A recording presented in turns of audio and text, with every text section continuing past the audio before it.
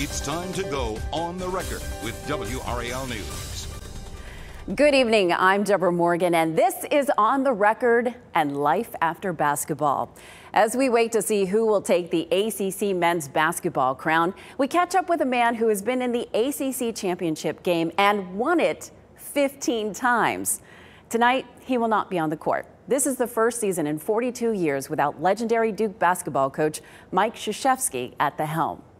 Only on WRAL, I go one-on-one with Coach K to see what he's doing now. To see him so content, talking about family, friends, and enjoying life so fully was fantastic. Coach K shared with me the moment he realized he made that break, when he could stop always thinking about basketball like he had for 42 years at Duke and truly see what was happening all around him. It was his granddaughter Carly's graduation last spring.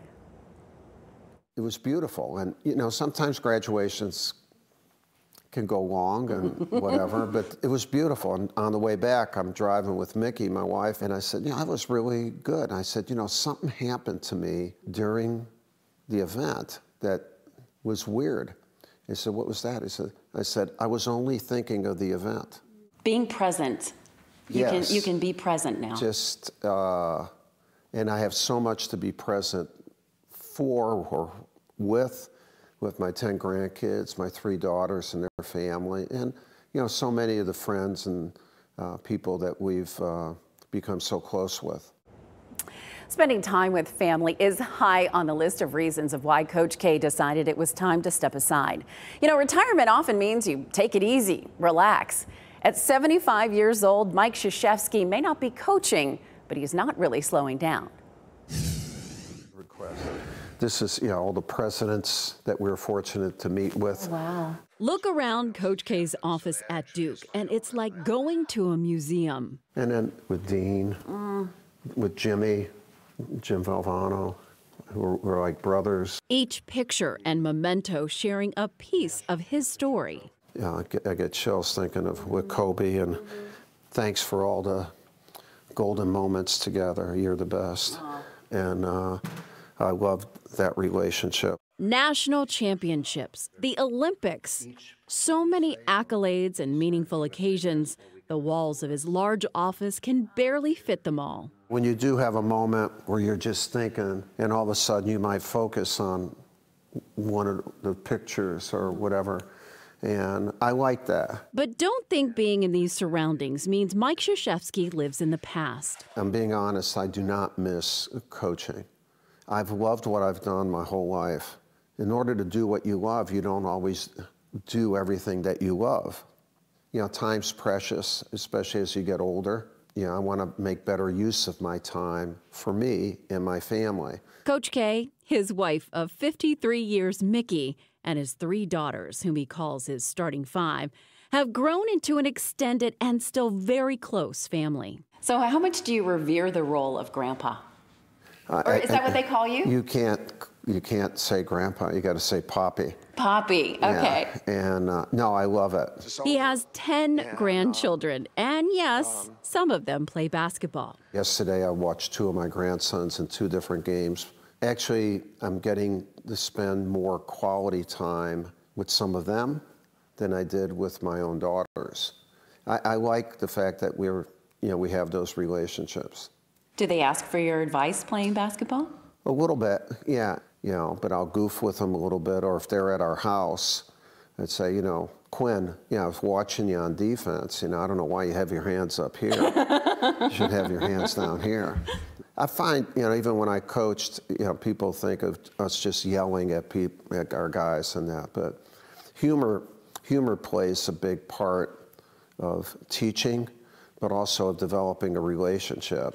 Now, as a parent, as a grandparent, what advice as Coach K would you give to parents and grandparents out there who want their children to be the next star at Duke? Yeah, well, just to, you know, the youngster has to have fun in whatever he or she is doing. And don't always ask them how many points you scored or did you win? Like, did you have fun? Did you play hard? Don't attach your ego into what your kid is doing. That's a big mistake. If you make somebody better, you're going to be better. Krzyzewski's idea of retirement is not playing golf or sitting on the beach. He stays busy with a radio show and speaking engagements, which keep him studying leadership and teamwork. When thinking of retirement and talking to people, one word came up a lot was to have purpose. Purpose. That when you get up in the morning, what's your purpose?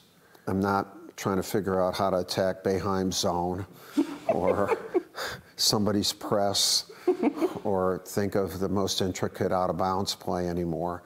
I don't think about any of those things. But I do think about teamwork, leadership, how to have people come together. A lot of companies were not together for 2 or 3 years, how you develop relationships again. It's incredibly interesting, and I've loved that.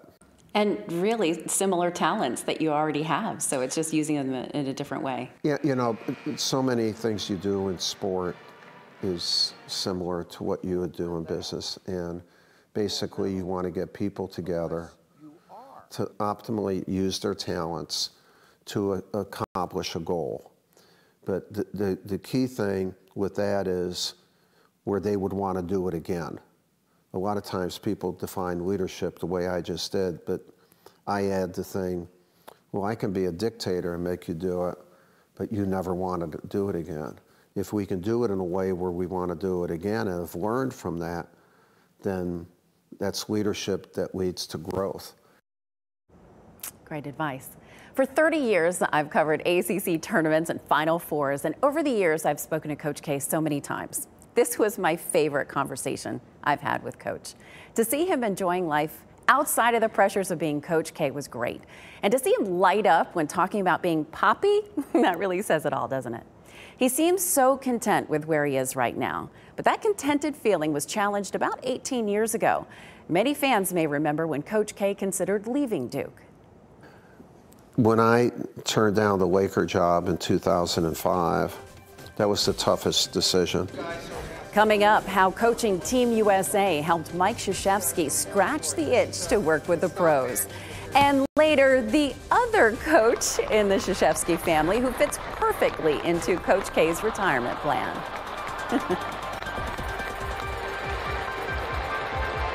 Coach K and his wife, Mickey, are lifetime ambassadors for Duke University, and that's why he will always have an office inside Cameron Indoor Stadium. The walls are filled with dozens of pictures, handwritten notes, and so much more, each one with a unique story about a special moment in Coach K's career inside and outside of basketball. I like a lot of pictures, and so each picture, when you look at it, has a story. I get chills thinking of with Kobe, and thanks for all the golden moments together. You're the best. And I loved that relationship, and LeBron and Kyrie and our family after we won in London the night. My whole family was in London for the gold medal game, and then obviously the national championship trophies. The letters we receive, really, you get thousands of letters. So there are 3 groups of nuns in different parts of the country that write me, and then I'll send them stuff, and those are cool. This is, you know, all the presidents that we were fortunate to meet with, and 41, we became good friends. Yeah. Which was an honor. And then some of the all-time great coaches, Coach Newell, Mr. Iba, Coach Wooden. Oh, wow. You know, just, I've been very lucky. And then again, I didn't have a long military career, but I graduated from West Point, and I was a captain, so that actually is my helmet. Oh, wow. Never in combat, but and I was an artillery officer. And these are coins, usually generals or command sergeant majors. They'll have a coin, and if it's an honor for them to meet you, they'll give you the coin. Oh, my goodness. And so we save them. There are hundreds of them. Oh, wow. And obviously, this is the best team I've ever been on. the starting five, and the Order of the Long Leaf. You just Yeah, received that. with Governor Cooper. He couldn't have been nicer. Good. And got a key to the city in case you want to go anywhere in Durham. I got the key. Okay. And one of the cool things about the book is, let me find a page here. Each player wanted a page, so then LeBron would say something. So it's a nice memory with Carmelo and Kevin Durant and Kyrie. So I have so many great remembrances. Yeah. I mean, and Well, and this gave you your fix so you didn't leave Duke. yeah. I mean, yeah. I remember those days when you were considering. Yeah, it was, you know. Being recruited very heavily anyway for the NBA. When I turned down the Laker job in 2005, that was the toughest decision because I didn't know how much longer I would coach, maybe another decade, and maybe I'd want to do something different. And a couple months after turning it down, I was offered the job of being the national coach, and couldn't have happened better. You know, these are the chairs that we sat on, and we buy them, and then each of the players gets one, and we get a couple that way. Nice. So all the chairs are from the national championship. Even these. They still have the glitter. Yeah, they'll always have the memory. I'll move my bag here, and these are the two stools that you sit on. Oh yeah. So you keep going through all this, and It's wonderful. yeah, it's crazy. It's an office full of a lot of good stuff. It must make it feel so cozy. Pictures are good. Pictures are really good. Pictures are good for his life after basketball. What memories there. After 42 years of being the head coach of the Duke Blue Devils, Mike Krzyzewski had a succession plan. He would coach one more season, and then John Shire, a former player and national champion, would take over in 2022. What an ending Coach K's career had. His final game, a Carolina Duke Battle of the Blues in the Final Four.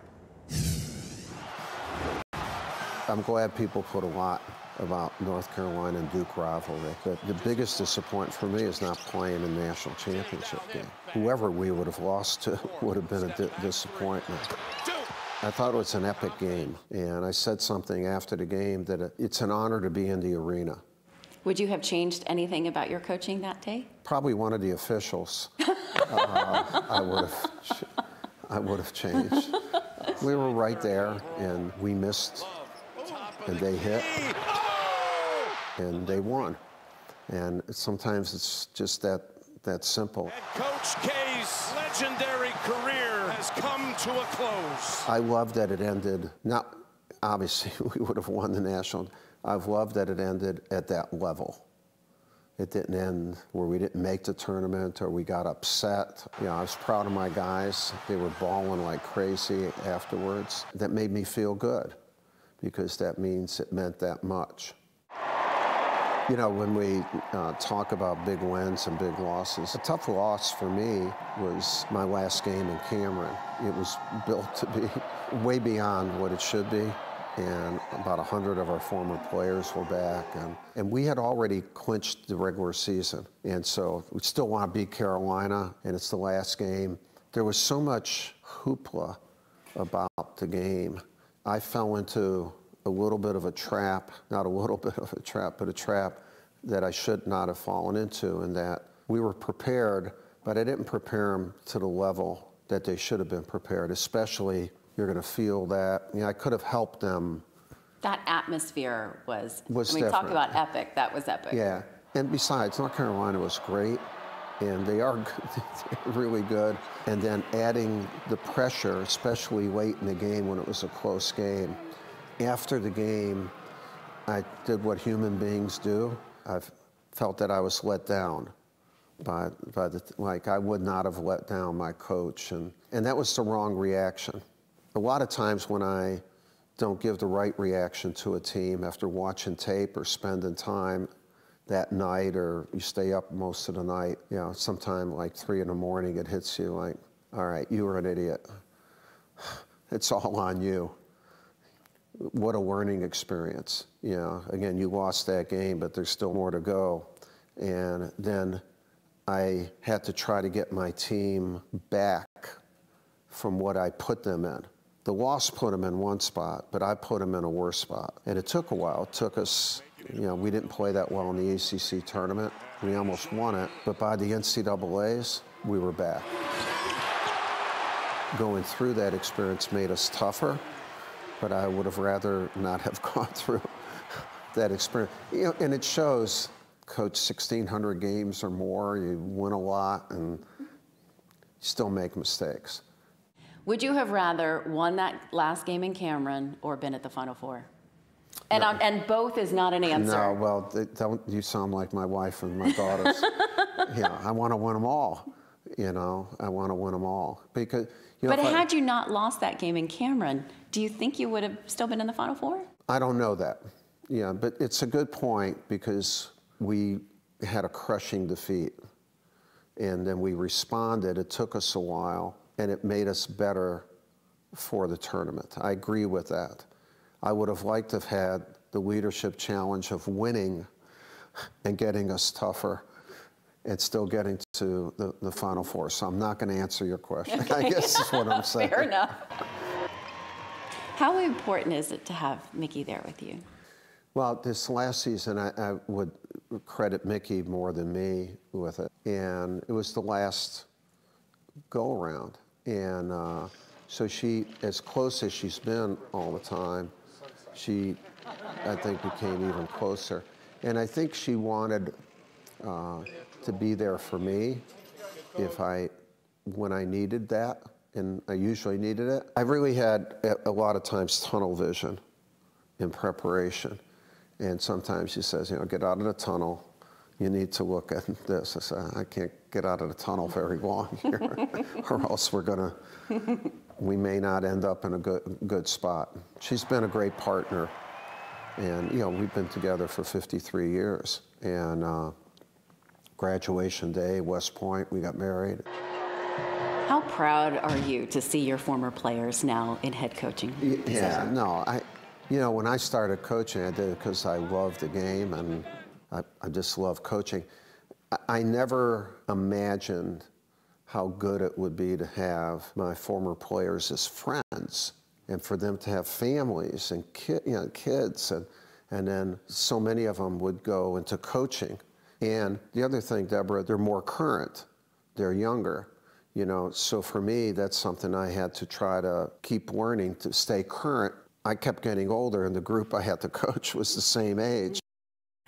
You know, it was so interesting talking to him about those last few games. You could still see him reflecting on his decisions, how you can always be better, and wanting that challenge, right?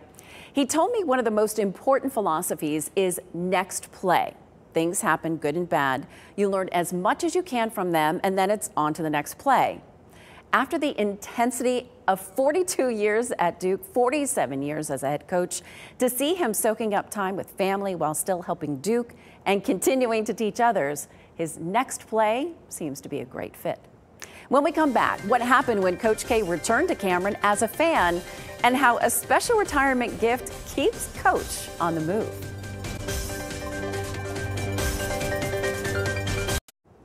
On Valentine's Day, Mike Krzyzewski returned to Cameron Indoor Stadium for the first time since he retired from coaching.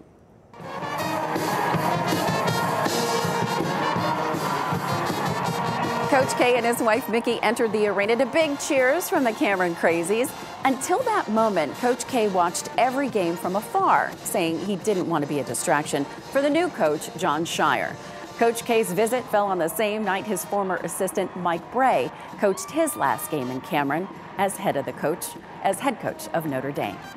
Coach K has deep roots in Durham, home of Duke University. It is not part of the retirement plan to move anywhere else. It is. Yeah, we love Duke. We love Durham and North Carolina. This has been an amazing place to raise our family, and all three of our like our daughter's families are here within 10 minutes of us. One family lives 7/10 of a mile away. And so that's unusual.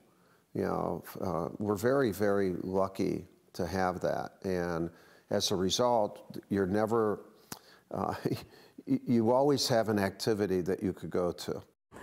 Activities like visiting his granddaughter's Montessori school or watching his grandchildren do ninja, and sitting in the stands as part of the whole Krzyzewski family, watching his 4 grandsons play basketball. No pressure for those middle school coaches, right? Well, one of the places very important to Coach K in the Durham community is just off campus, the Emily Krzyzewski Center. The center is named after his mother and serves about 2,000 children each year. Since 2006, the nonprofit has helped students from low-income families focus on education and going to college. Well, another member of his family has 4 legs and his furry. He's Coach the dog. Felt you needed something to train, and so we want you to meet the new member of your family, Coach. The Blue Devils gifted the 8-pound, 8-week-old Silver Lab puppy to Coach K and his wife Mickey last spring. The team named the dog Coach. That puppy is now 85 pounds, and Coach K spends a lot of time in Duke Forest on long walks with him. When we got Coach at our basketball banquet in last April, we were surprised. You mean a 75-year-old couple got a lab puppy? Are they nuts? He's really a good athlete. I love him, and we're happy we got him. Does it get confusing with the name Coach around your house? No, I was never called Coach. I was called a lot of different names in my house. Some of them were nice. Coach K says Coach the dog fills the house with life. So much we talked about we couldn't include here. You can listen to my entire conversation with Coach K on Life After Basketball in the WRAL Daily Download podcast. It's available now in Apple Podcasts, or go to WRAL.com, search podcast. If you have something to say about tonight's conversation, follow us on Twitter at twitter.com/WRAL. Email us your comments or questions or criticisms on the record at WRAL.com. I'm Debra Morgan. Thanks so much for joining us tonight.